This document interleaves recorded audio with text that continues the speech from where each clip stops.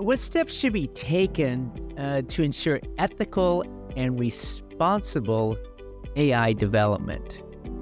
Excellent question. And again, another area where, as a world community, we're thrashing. We're all over the place. Everybody has a hand in it. July 1957, Einstein, Oppenheimer, and all the physicists got together in a small town called Pugwash in Nova Scotia. And they said, hey, let's take a break. We just invented this amazing thing that could annihilate the planet. What should we do? We need the AI scientists, the AI ethicists, and all the people who understand how and where this technology will go to get together and have a pugwash moment. Welcome to American Dreams. Today, my guest is Fadi Chehadé. Fadi, welcome to today's show. Thank you. Happy to be here. I'm certainly honored to have you as a guest on our show. And for the listeners, Fadi, can you give background of your life path, how you got to where you are today? My parents hail from Egypt. They both left Egypt way before I was born and lived in Ethiopia. My father was a counselor to Haile Selassie, the emperor of Ethiopia, for many years.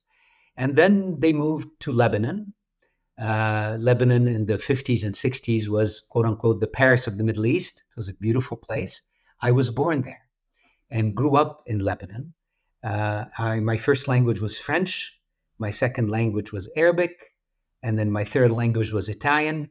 And at 17, as the war raged in Lebanon, I was shipped over to the country of opportunity, to Los Angeles. I did not speak a lick of English. I landed in LAX, and I lived in the basement of our church. I was the custodian of the church for a while learning English and studying philosophy. And then at a community college here in Los Angeles. And then my professor told me, son, if you want to feed your family, I think philosophy may not be the right path. You're good at logic. There's this new thing we just invented in America called the computer. Why don't you go study programming? Your English is terrible. So you can hide behind the computer and do some programming. And so I studied computer science. Got a scholarship at NYU, which was then called Polytechnic University in Brooklyn, New York. And from there, I went to work for Bell Labs, this amazing American institution where everybody had short sleeve shirts and a brain larger than most of the world. And I learned a lot from my colleagues. They sent me to Stanford to study this new thing called AI. And I went to the person who invented the word AI. John McCarthy was my professor. And I learned from him. And he also told me that if I wanted to feed my family, I should forget this thing called AI. There's this new thing called the internet. Why don't you go work on this new thing called the internet? And so I did. And I built 3 internet companies. I sold the first one to the Ingram family, the second one to IBM, and the third one in 2017 to Oracle. And here I am. In between all these things, I got a call from our friends in Washington saying that Edward Snowden had revealed a few things, and you and I will talk about this later, that placed me at the head of an institution called ICANN, and we'll talk about that. So I did that as well, along with a few other things. But today I am the founder and the managing partner of a private equity company called Ethos Capital, based in Boston, and I'm having a very good time doing that as well. What a remarkable journey. Immigrants coming over from a war-torn country into this country.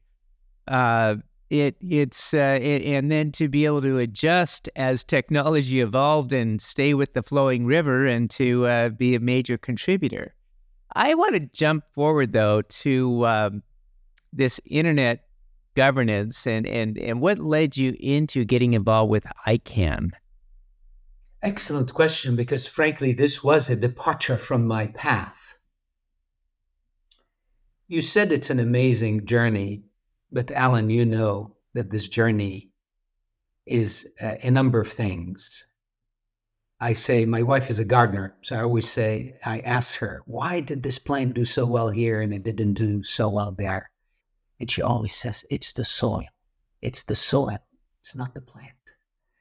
And I was just lucky that my soil was this great country of opportunities. So when the call came to lead ICANN, my two boys, my wife and I sat around the dinner table and I said, that would be a big departure from my career, building software companies. Why should I do that?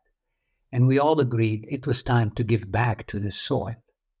It was my turn to also be responsible for the soil that helped me be who I am here today. So you asked me why I got into internet governance.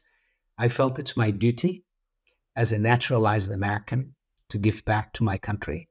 And I couldn't say no when my country, which invented the internet, was under pressure because of Edward Snowden's revelations to change the way the internet was governed.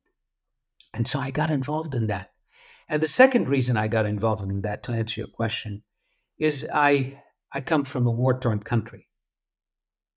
I come from also a background of a minority in Egypt. I've seen what divisions in society do. And therefore, I am very attracted to things that unite rather than things that divide. And the internet is one of the few tools man built, despite the fact it causes also some divisions. But at its essence, it's something that unites people, unites humanity. I was very attracted to improve its governance so that it does not get fragmented. And the time, and we can talk more if you wish about that, at the time I agreed to run ICANN and get into internet governance, the prospect of a broken infrastructure of the internet was actually quite real.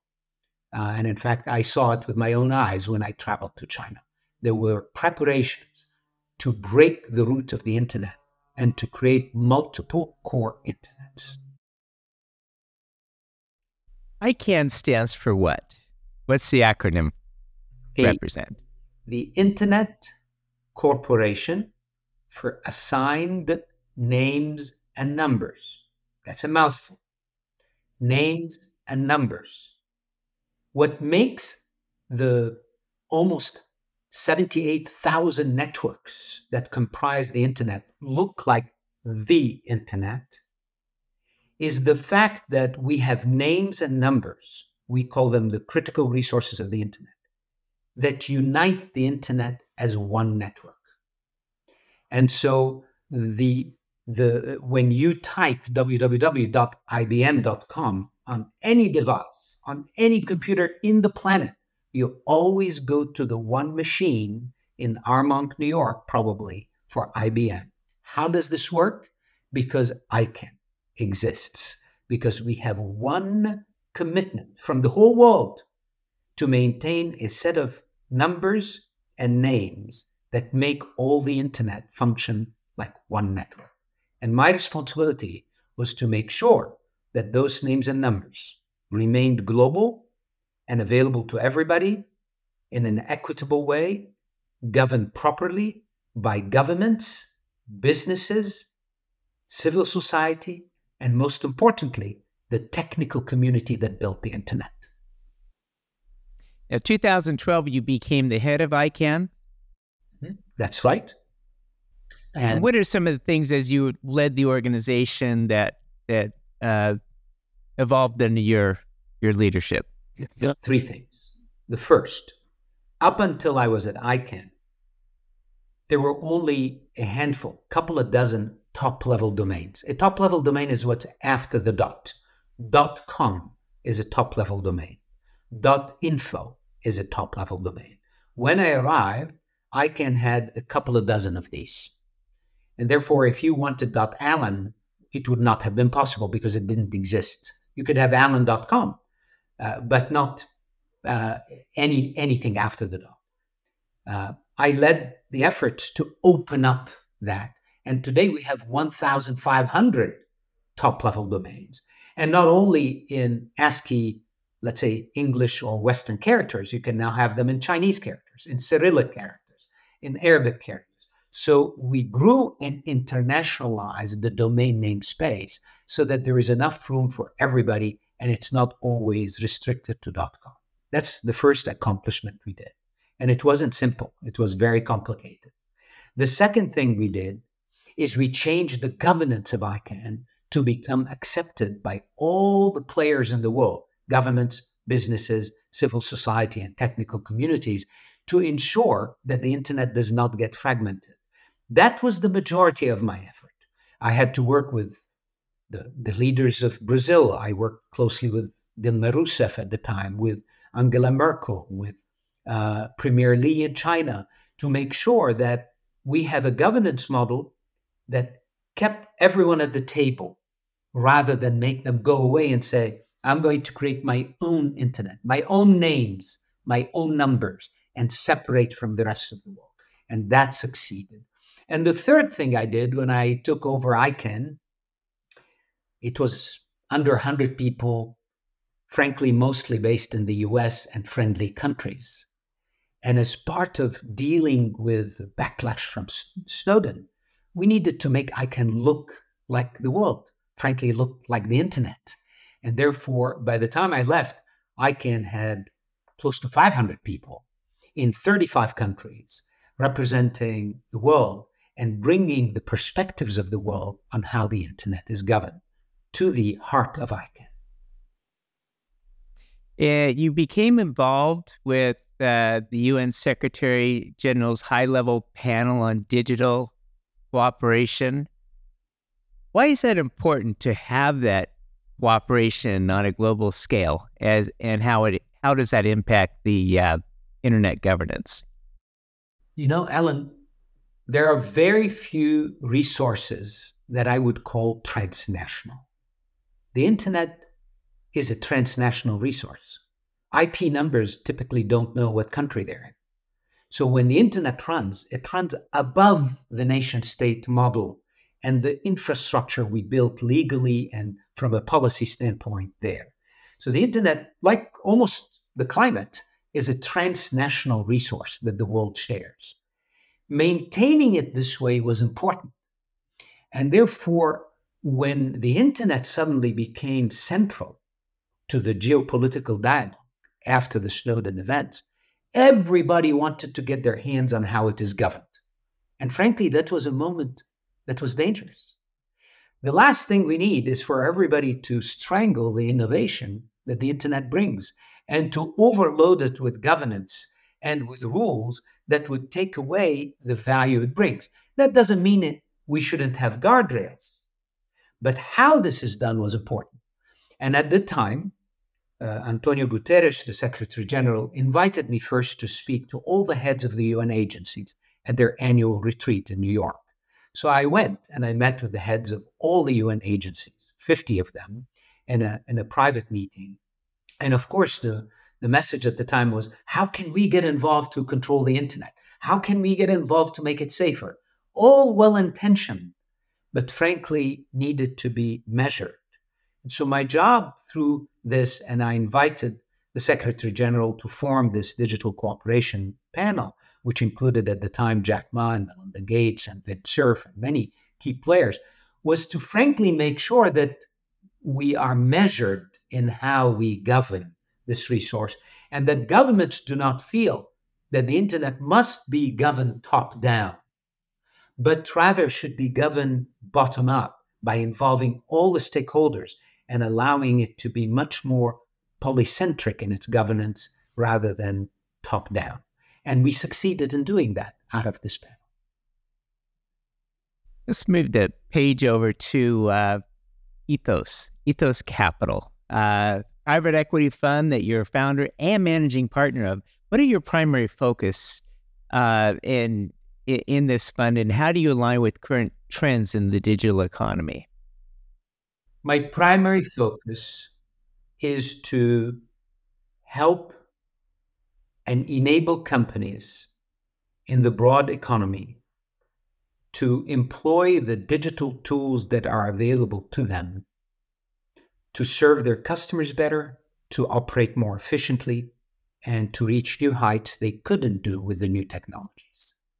And so I am essentially a fund helping companies in plain old analog industries, in insurance, in financial services, in supply chain, and logistics, to actually leverage the latest technologies in order to digitize their operations and to gain advantages in their markets and, frankly, to improve what they deliver to their customers.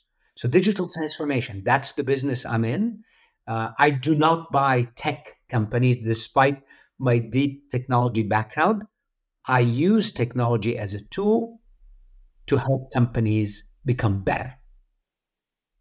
So Ethos is a little counterintuitive on how most view private equity firms. How did you come up with that name? It is indeed a bit counterintuitive. In fact, we met with a professor at Berkeley who runs the Center for Technology and Ethics and shared with her our plan. And then she said, "What are you going to name this new investment PE company?" And we said, "Ethos Capital." And once she stopped laughing, she told us, "We're nuts. We're going to have a huge bullseye on our back. To call the PE firm Ethos is counterintuitive," as you just noted out. And Eric and I, the founders of Ethos, looked at each other and we told her, precisely, that's exactly what we want to do. Now, he had been in private equity for decades. I was new to private equity. And I think you're right, Alan. Our industry has not always acted in a way that is aligned with the term ethos, which means character. But character is all that matters. How we do things is all that matters. So at Ethos, we're trying to do things leading with our character. What does that mean? It's simple. I'm a Boy Scout, so I know that I'm going to leave a place better than I found it. So we're also going to do the same. We're going to buy companies and make sure that we always leave them better than when we found them. Not worse, not cut to the bone, not shaped in ways that just make it look good on a spreadsheet, but rather a better company, a company that serves its communities better. And frankly, this is not some kind of a soft goal. No, we actually believe when companies behave in this way and manage themselves with ethics and character up front, they actually turn out to be better companies. They serve their customers better. Their suppliers bend backwards to support them. Their environment is better. Their communities respect them and want to do business with them. So this is not some kind of a soft impact goal. No, this is a practical goal. And frankly, we have a lot already to show that it does work. It does work. I like to move into cybersecurity, the emerging trends that you see, and how can organizations better prepare for the challenges surrounding this age of digital transformation and keeping our data secure? Cybersecurity is one of the only places where you'll find me a little bit dark. I am genuinely worried.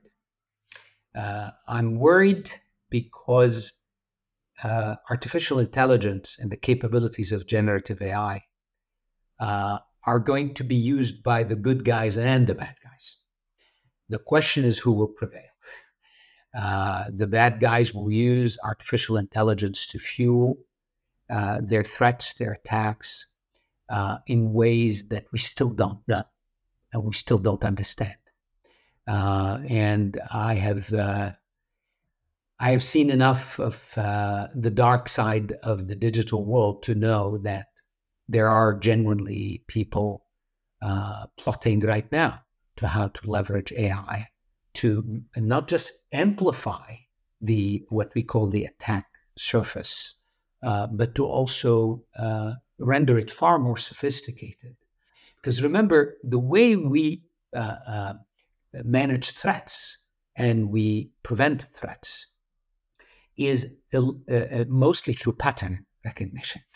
It's just watching the patterns, seeing the patterns, and then we block the attacks as a result. Now, if those patterns change at the speed of AI, and if they come at us at the speed of AI, the only way we're going to be able to really withstand them is with AI itself. And so the good guys and the bad guys are in a race right now. They've always been in a race in cyber, but that race is now amplified by orders of magnitude with artificial intelligence. So I'm, frankly, in fact, this morning, I spent most of my morning in discussions to acquire an AI cyber company, because I do believe there is both a responsibility as well as an importance to focus in that area right now, to invest in that area, to enable companies that are going to really be good at leveraging AI in that space. You mentioned, you're looking at an acquisition of a cybersecurity company with AI.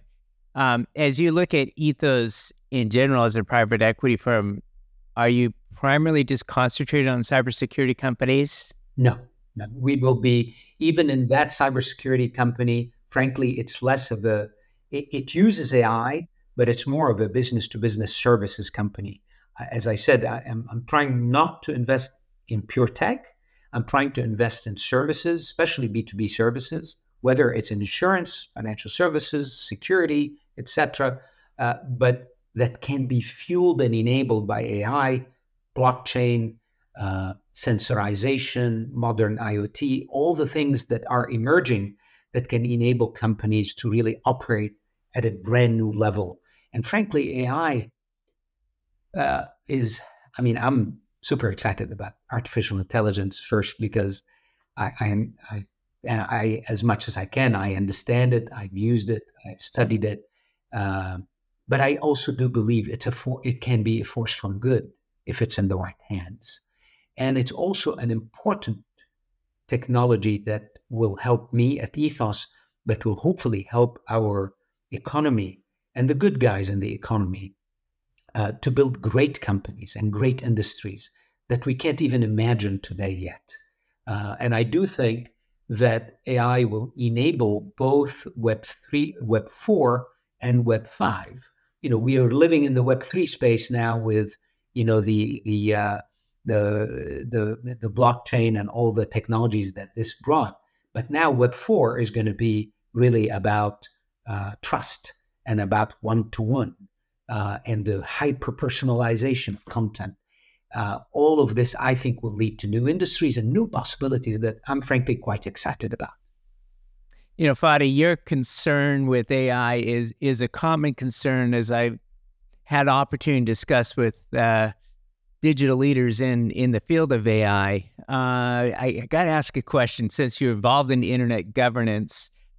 What steps should be taken to ensure ethical and responsible AI development? Excellent question. And again, another area where, as a world community, we're thrashing. We're all over the place. Everybody has a hand in it. California just, finished the law that is sent to Governor Newsom to see if he'll sign it. And Congress already informed him that they don't like it. And then you go globally, and there's all kinds of focus on that. Let me tell you where I think it ought to start. July 1957. Einstein, Oppenheimer, and all the physicists got together in a small town called Pugwash in Nova Scotia. And they said, hey, let's take a break. We just invented this amazing thing that could annihilate the planet. What should we do? What are the guardrails? And they spent multiple days together coming up, and they understand the technology. They came up with a framework that ended up being exactly what the non-proliferation treaties adopted years later. Same thing happened in 1987 about the DNA here in Asilomar in California, where all the scientists around genetics came together and created a framework that is today the NIH framework for making sure genetics remains safe. The internet had the same experience in the late 90s with Vint Cerf and Steve Crocker and the White House agreeing to create ICANN and all these institutions to make sure the internet remains open but safe. Today, We need the AI scientists, the AI ethicists, and all the people who understand how and where this technology will go to get together and have a pugwash moment where they can start building these frameworks and these guardrails. So if we do them this way, rather than, with all due respect, by starting in legislatures, the legislature should come later, after the scientists and the engineers came up with the framework. Then the legislators are good to enforce these frameworks, to make them treaties, to make them things that people can live by, companies, businesses, and governments. So I think we're doing it a little bit backwards because we're in a rush, but I'm hoping that there will be a moment of reflection to really bring it back to the people who created these technologies in the first place. Fadi, it's been a pleasure having you with us today. I got one last question here. At the end of the day, Fadi, how do you want to be remembered with all these career accomplishments and things that you're working on? How would you like to be remembered as your legacy? I would love it if people would look back at my trajectory, my path, and not just see me, but see all what enabled me. Because we often focus on the person. And yes, of course, I have worked hard and continue to work hard. But what made this possible is much more than me. When I mentioned to you earlier that soil, what was in that soil? What were the nutrients? Who were the other people? What was this system in this country of ours that enables someone like me, the son of immigrants who arrived alone and worked at cleaning a church for the first 6 months of arriving to this country, be able to achieve this? This is not just me. This is the environment we're in. So let us just keep focusing on the ecosystem and the things that enable people like me, because I'm hoping that the next 1,000 people who arrive to our great country get to leverage that soil and achieve great things, just like I had the opportunity to. That's my... Thank you. Absolutely beautiful. Well, thank you for being with us today here on American Dreams.